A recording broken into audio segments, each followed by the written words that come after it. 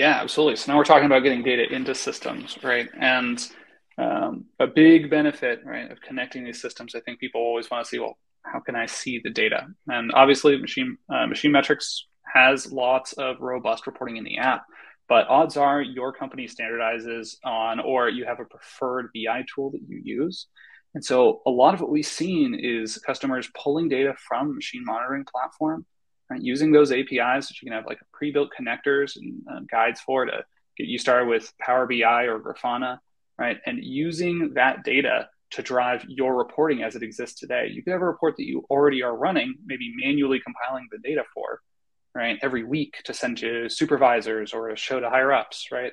Or maybe you just want to have that report land on your desk every day and you're on the other side of things. You just want to be able to see the data and trust it, know that it's real, and know that it's up to date. And this is where pulling in data from a machine monitoring platform into a BI tool can be so powerful because it's going to be driven by actions people already taken, or like John said, we're already detecting the parts that are being made on the machine automatically. So we can tell you if a part is being made at, at the standards you were expecting it to be made at.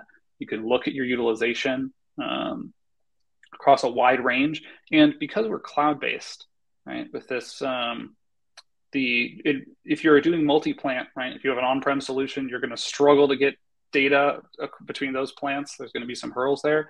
But with a system like this, you can do just-in-time querying and query just for the data you need. No massive database, right? So instead of having a bunch of bloat for your BI information, your BI tools, you're able to query very selectively for what you need and answer the questions you basically need to answer. You have right then and there, right? No complicated digging for it.